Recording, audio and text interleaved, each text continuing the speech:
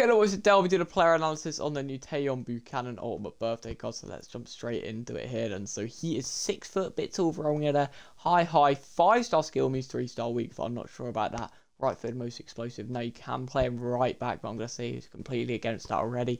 Right mid, okay. Left mid, maybe not, considering he's got 3-star weak, but you can just find someone so much better now. Into Syria, Canada, okay, not great links there. Insane pace. I'm flabbergasted. I will have to admit. Shooting's good though.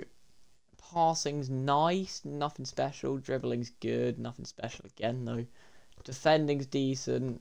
And physical's really, really nice. Okay, so we've got whip pass plus, which is insane. Long ball pass, ping pass, finesse shot. All insane playstyles so far. Technical's good. Rapid's good. First touch is good. Alright, so he's basically just got one of the best playstyles in the game.